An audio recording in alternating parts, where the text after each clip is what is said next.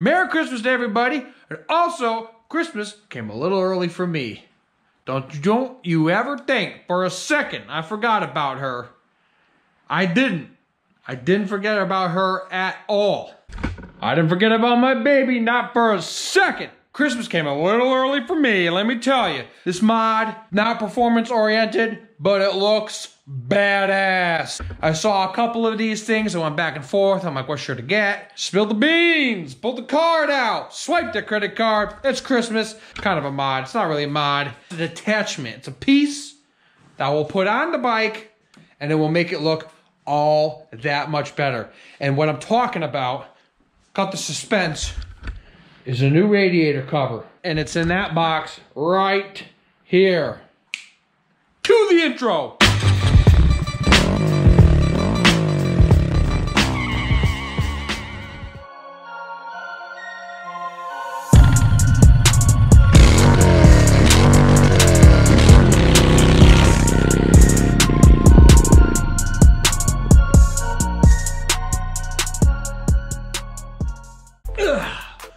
What I'm talking about is an SLK Customs radiator scoop. You can go ahead and order this at slkcustoms.com. That's what I did. Totally badass. It's very easy to do. They recommend using specific equipment to bolt things up. I'm only gonna do this temporarily because I wanna get it painted in the future. So, at least for the winter time, I can put the mod together. I can look at it as she's sitting there as the snow is coming down and you can't really ride because of that. I already opened the box, but I'm gonna open the rest of the way right here. Big box. Woo-hoo-hoo-hoo-hoo. Yeah. Is that a scoop? I'll open it.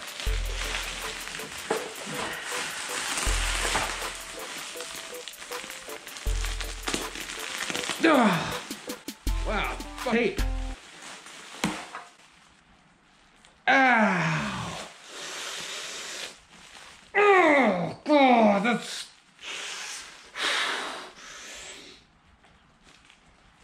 Oh, that whipped me, man. Fuck. Damn it.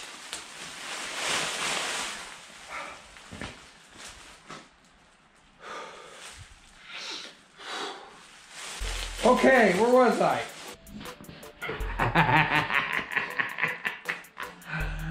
Yo! Look at this scoop! That's a scoop! That's a radiator scoop, boys. That looks sick. Handmade fiberglass laid. Custom work. Zip tie mounts. Got a little bolt here. Probably for mounting upside up in here. Yes, sir. All right, let's get this started. I can't wait to put this on.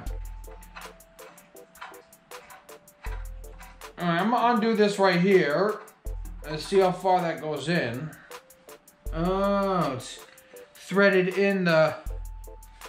There's a metal piece inside the fiberglass where it's threaded in. They did email you instructions, so let's figure it out. All right, step one, scoop on the ground. Use a blanket to protect yourself. Feed zip ties through the straps of the bottom rails. Okay, zip tie, blah, blah, blah, blah, blah, blah.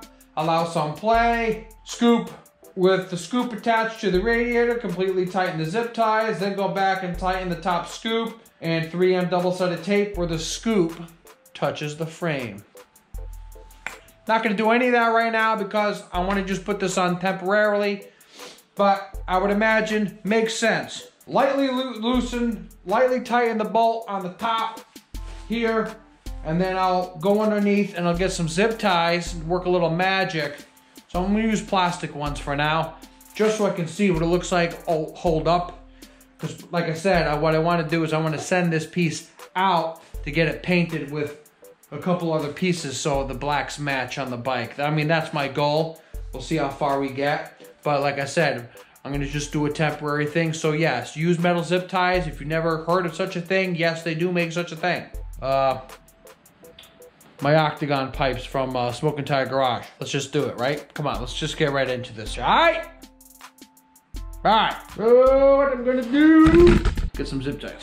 I believe I had a bag of zippies over here somewhere. I've got to go through my stuff. Maybe they were this one. Nope, maybe this one.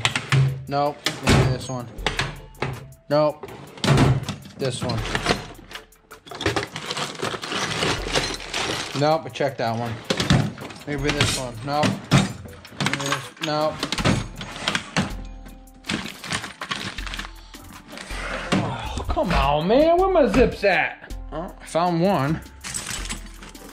Every time. Cut the video. All right, lay some cardboard down. 1, 2 zip ties. I had to dig around. Turns out I'm out, but I found some loose ones in the drawer. Oh, it's cold.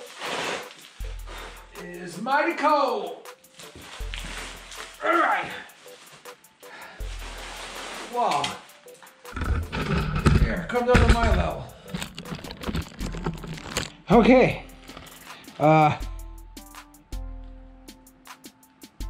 Yeah. So there are 4 holes on the bottom here and 1 cross piece here.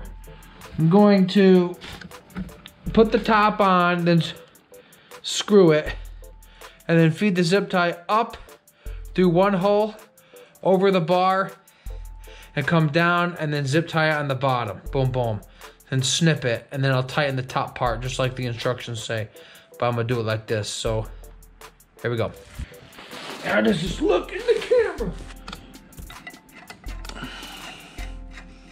Screw it in a little bit. You want to bottom that? It's gonna be bottomed all the way out. How do you? That's fun, stupid. Am I doing that right? You want to fill all this gap through that to hold that up there like this. Why is this bolt so far? Okay, for whatever reason, this bolt is extremely long. So what I'm gonna do is try to shorten it. What I'm gonna do is I'm gonna hold it up there and put this in and tighten it as far as I can. Between the two will let me know how much I actually have to shorten. Screw this all the way in, right about there. It's as high as it can go and mount up. Anymore, can't mount anymore. Okay, make a sharp there. Come on, Sharpie.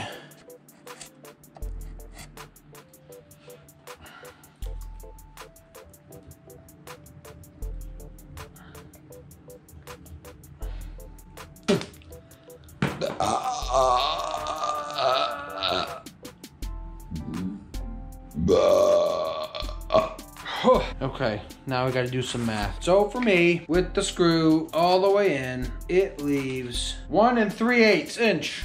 I take the screw it all the way in, and the difference is 1 3/8 inch remaining, sticking out. So what I'm gonna do is I'm gonna hacksaw off the 1 3/8 inch. It's never easy, I guess. Ever. Oh. Okay, put this in the vise. Oh.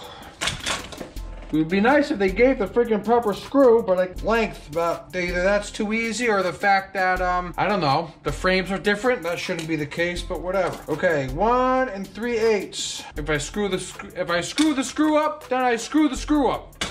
I'll get myself another screw. But 1 3/8. What I want to do is put this in the vise. Vise it as much as I can, starting with the hacksaw. Put it in between the threads and go slow to make your cut.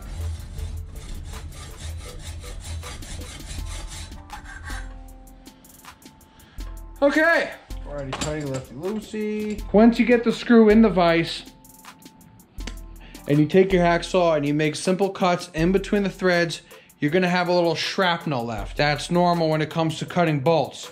It's very easy to get rid of. All you need to do is find some sandpaper, and run it across a couple times. Not sure how well you can see that, but I got the shrapnel off, but now the threads need to clean up. You gotta clean them up. So just put it on a 45-degree angle and just turn it. You just want to get the burrs off. Doesn't take long. Look at it, turn it.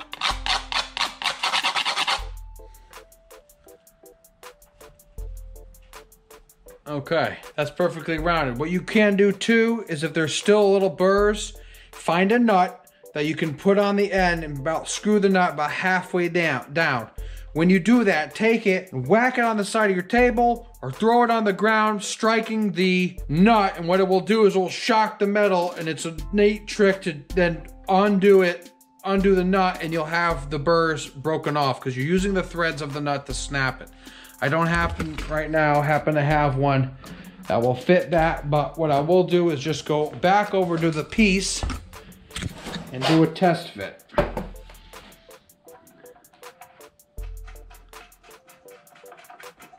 Voila, I cleaned it good enough, okay? That should now make the difference of the bike. And what I can do is also get a couple washers or something just to make up the space, but I don't want to tighten all the way through and then happen to thread through the other side of the fiberglass. Then it'd be all fucked up. And then that'd be stupid because you now have a big ass hole in your thing. You have to get some Bondo and fix it back up, throw the screw back on. Looks like there's some fiberglass in the holes. I'm just gonna take the bolt, it happens to be the same width here, use the bolt to clear out the fiberglass. All right, okay. Mount it up here, can't go any higher. This will come down like so. Just gonna start the threads. See how well I did, if I measured correctly. It's pretty damn good. So what I'm gonna do, now that I got it started the thread, I got it held in. I undid a little bit so it's loose, and that will now allow me to finagle my zip ties up this hole, over the cross frame of the bike, down this hole, and zip tie on the bottom.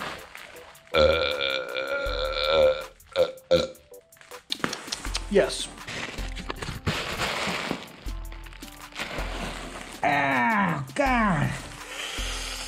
Oh, I hit my head. Ah, fuck hag. Christ. All right.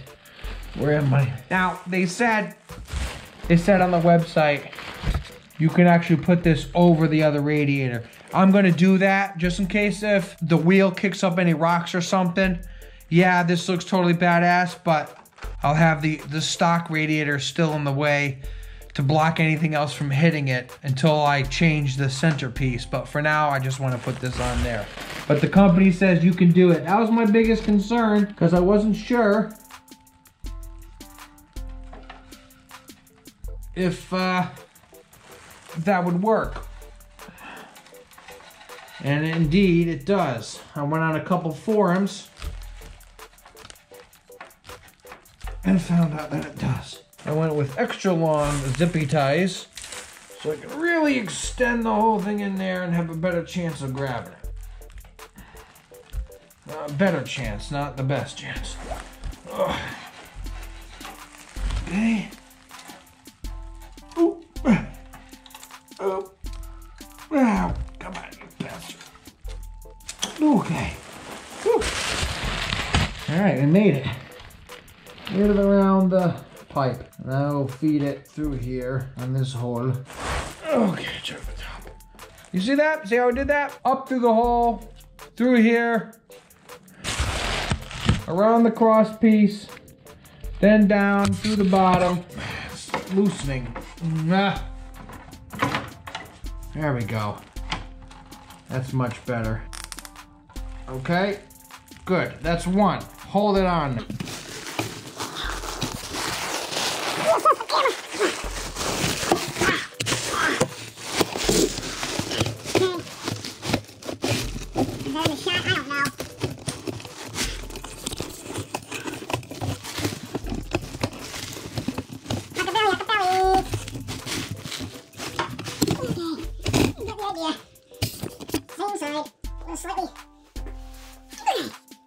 Zip tie up through the hole. Over the frame. And in this case, put the whole thing through. Okay, where'd it go? It just disappeared on me. Can't see nothing. Oh, where are you? Oh, here you are. Okay. Okay. Ah. Oh, got it. Oh. hurt myself getting hurt today. Round the thing, through the hole, out of the hole. Ooh.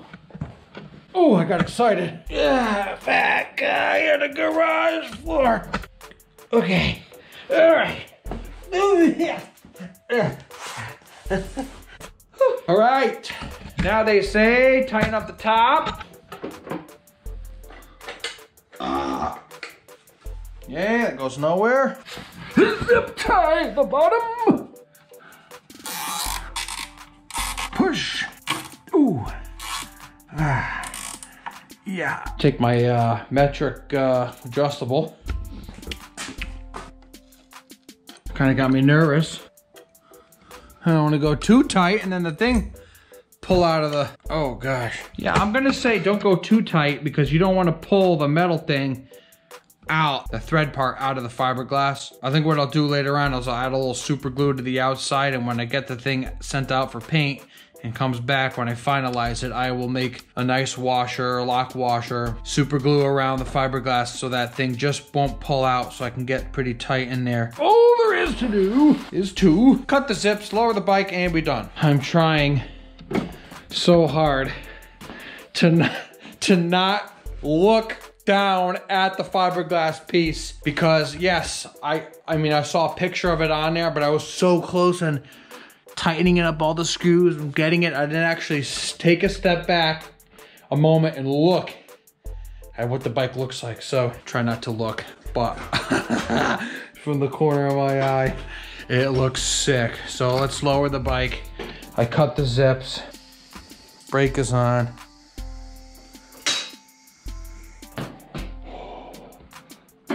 Okay, don't panic, don't look. I can't wait. Leave a comment below. What do you think, air ride up or down? Doesn't matter, don't leave a comment. I'm putting the air ride down because it looks badass that way. Here we go. Go slow, because I got one hand.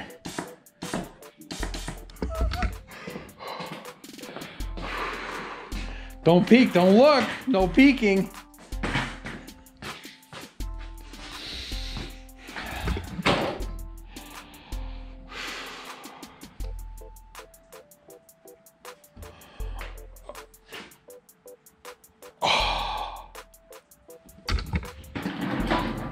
God damn it.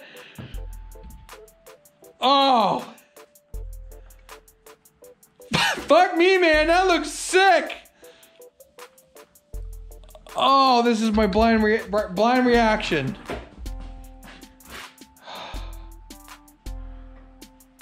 Oh, here it is. Ready? 3, 2, 1. That looks tight. And that's not even painted. That's just the matte black. Oh, talk about before and after.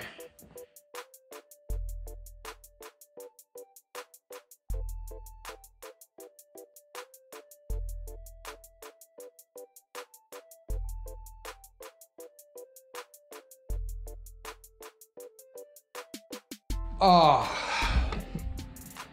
that looks aggressive. It looks slammed on the ground of what I was looking for. That looks awesome. It's all part of that vision, that build I want to build. If you have a build series, you have a bike, you just have a vision of what it needs to look like and how you want it to have it done. They make those metal radiator covers that you can have painted, and I'll have like the F for the Fury like in the middle, and I thought that looked cool. And in my mind, I thought, okay, let's, we'll do the frame as you see it here, and then I'll have that metal piece with all the holes corrugated into it. But I'm thinking now that I'm looking at it, the mesh, I think it would look more badass if there was a whole mesh filling this gap opposed to leaving it like that. I'm not gonna lie, dude. That looks awesome. I'm totally happy with the result. Now seeing it on the bike, I'm thinking for sure, yeah, I'll get a mesh. Ooh, maybe I can get it red and color match the. Oh, maybe I can color match the grill with the paint of the bike. New prominence red. That's gonna get expensive, but that might look sick. Or maybe just have it black, just in general. I think that would look awesome too. Anyway, my mind's racing. I got a lot to think about, but there it is. That's your SLK Customs radiator cover, chin scoop, air scoop. It looks great. I'm kind of lost for words right now. I guess we'll just end it there, all right? Peace!